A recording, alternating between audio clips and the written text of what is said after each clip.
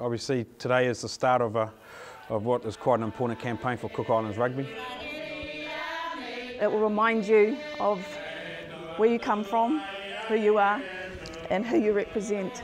You're born to be a warrior. Be strong. Our children be strong. We're the underdogs. I don't know if there's a lesser underdog. We're the under puppies. 16 months of your life and your efforts into something, and then after one game, that's it. If you had have said before we went to Papua New Guinea that we'd be here today playing Fiji and this chance to, in 80 minutes from a World Cup opener, everyone would have probably laughed. Well, we would have expected with 26 minutes of play, Cook Island to be leading at our home side.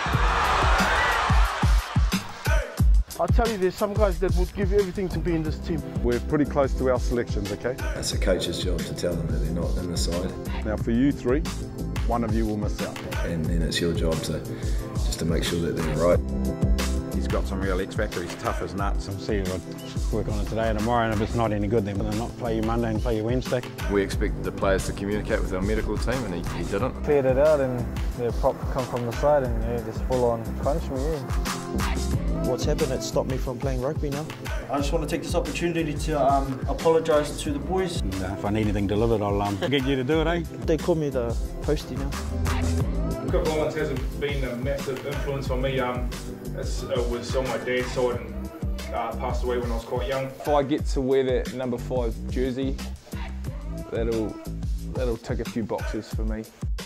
In the lives of our young youth coming up and rugby players in general will just change. Whether they truly want us to win, I'm not too sure. 1, 2, 3, go! Like we can be on the world stage, doesn't matter how small you are, we can still do it.